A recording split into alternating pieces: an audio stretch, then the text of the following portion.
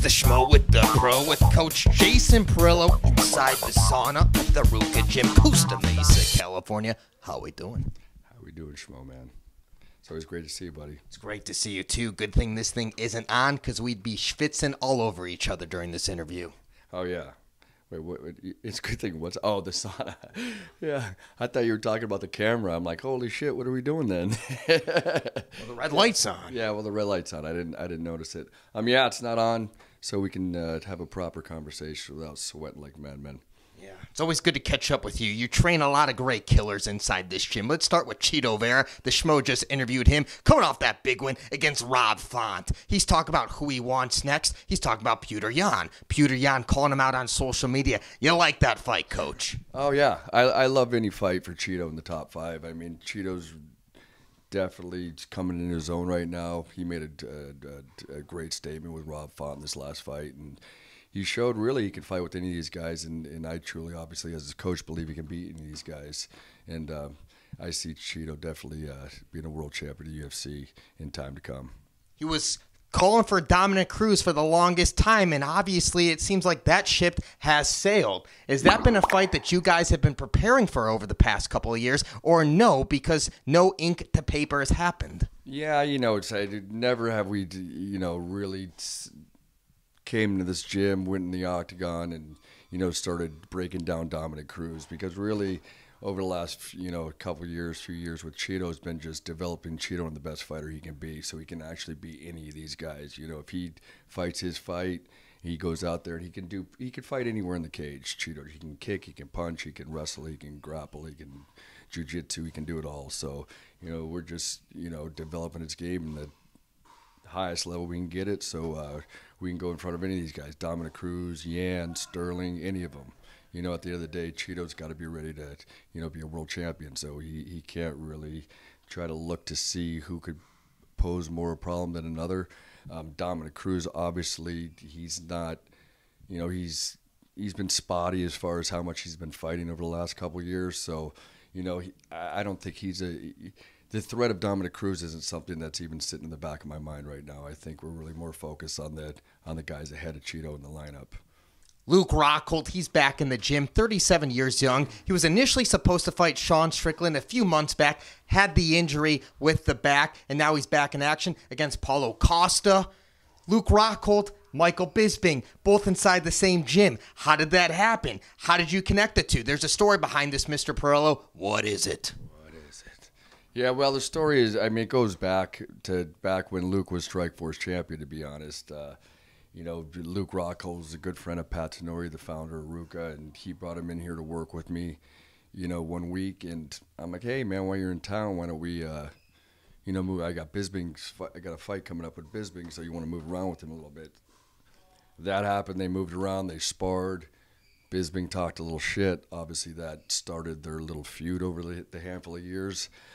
But after Bisping retired, he saw Luke was coming in here. I talked to him. I said, Luke's coming down. He goes, I don't give a shit. You know what I mean? I'm not going to be offended by any of it.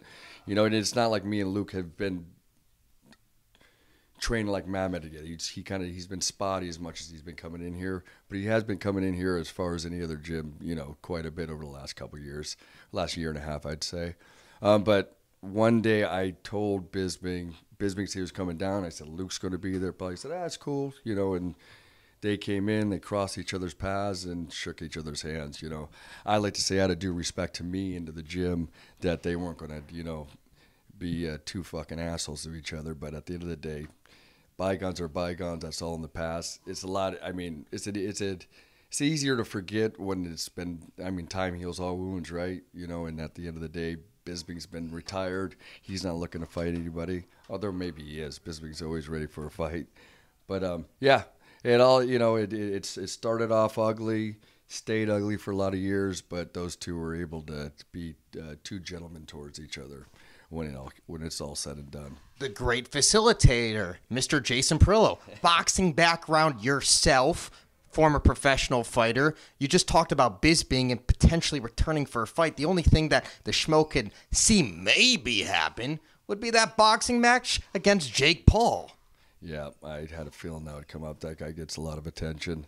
And Bisping would fight him. I mean, obviously he would fight him. I don't know how the athletic commission is going to go ahead and pass Bisping on that one. But, at the end of the day, he's done it before. He can do it again. I see no problem with Jake Paul and Michael Bisping. Michael Bisping's a fighter, and so is, Jake Paul showing that he's a little bit of a fighter himself these days. And he's young, obviously, and he's flamboyant, and he's got that personality, a similar personality that Bisping probably had back in his, when he was an early guy. But I again, that sits further in the back of my mind than the Dominic Cruz fight. It's not in my sight. It's not in my brain to, think about. I'm thinking about the fights that matter. Not that if Michael Bisping wasn't fighting, it wouldn't matter. It'd matter a lot to me because obviously that's my man. I love him to death. But I'm focused on the fights, where we're at right now. I got, Mackenzie 5 in the world. I got Chito 5 in the world. Luke, we'll see what happens with Luke, if he could stay consistent in here. I know he bounces around and trains different places, which I don't have a problem with. I like to see athlete, in one place getting one direction rather than, 3 or 4 different directions from 3 or 4 different guys. But that's another story in itself. But again, as far as Michael Bisping and Jake Paul, I love to see Michael Bisping give Jake Paul an ass kicking, but it's not even in my mind. You brought up her name. That's where the Schmo was going next. Mackenzie Dern, number 5 strawweight in the world. Her game's completely changed since coming to you, moving from Black House MMA. Where have you seen the biggest evolution in her striking since you began working with her? Because, listen, Parillo, the Schmo's not going to sugarcoat it. You've changed her for the better, and look where she's at now. Yeah, when Mackenzie came in here, she's really raw. I mean, I know she has some experience. She has some fights and whatnot. She had bounced around to a couple, good gyms. She's really green, she's come a long ways. Like I said, I mean, she's got further to go too, and she will get there. Her progression is getting, improving week by week. Really, the biggest thing with Mackenzie is just trying to get her, based on her feet, get her balance, be able to get her understanding what's going on in there because, she's so she's competed in close quarters in the grappling tournaments her whole life. She had thousands of jiu-jitsu matches. It's a whole different area, obviously, on her feet. But I've definitely tried to get her to understand it in the same way she understands grappling, if that makes sense. I'm not going to make sense of her over a quick question on an interview, but at the end of the day, she's come a far ways, and I do see her developing even better. I do see her actually being a little bit of a threat on her feet at some point. Governor in running, BJ Penn of Hawaii. When you first found out he was dabbling into the political world, what was the reaction? I was extremely excited for my. It's right. It's perfect for BJ Penn. BJ Penn, what people don't realize at the end of the day, he's, he pays attention to politics. He pays attention to history. He's a historian buff. We'd be in camps and he would just be on the internet reading history day in, day out, talking about, hey, Parillo, Peasy, you got to, what do you, I'm like, fuck.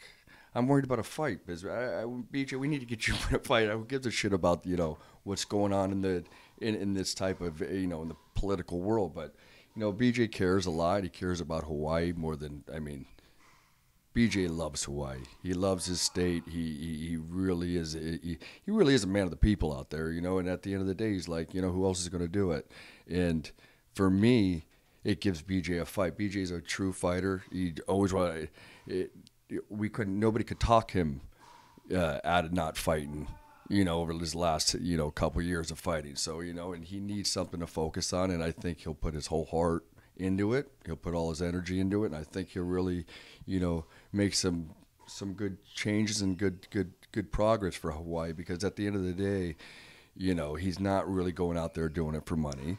BJ's done well for himself, and it's, he's doing well for himself out there in Hawaii, I believe. I don't think it's something that he needs to do financially. I think it's just something that he wants to go out and, and make a difference in Hawaii, and you got to really respect him for that. And fight for the people. You got to fight for the people. Why not? That's what he fought for. And I'll say it again. When BJ was fighting, he was always fighting for Hawaii. when these guys fight and they become champion and they get the attention they do and the love they do from their hometown or, you know, their home country or whatever it is, you know, wherever they're at, wherever their home is, you know, they want to give that love back to those people. You know, he spent years being a champion and people just admire him and looking up to him and whatnot. And, you know, I think in all fairness, he loved that feeling. He loved that. Who doesn't love that notoriety? Who doesn't love that type of fame in a sense to where people adore you? You know, they don't even know you and they adore you and they look up to you, you know. And I think, you know, they always were there for him. And like he says, he wants to be there for them. Can we get a final message for all the Jason Parillo fans out there worldwide? There's about, 6 of you guys out there? My family? No. I mean, I wouldn't necessarily look at myself as someone to have fans necessarily, but, you know, anybody that, you know, and I obviously get messages from people that watch your work and compliment you on your work. So, you know, I'm always, you know, very thankful to anybody that, you know, gives me a good little pat on the back. Makes anybody feel good. One of the best coaches in the game, Mr. Jason Parillo. He's the pro. I'm the Schmo, the RVCA Gym. Can we turn on this sauna? The Schmo wants to get steamy up in here. We're out.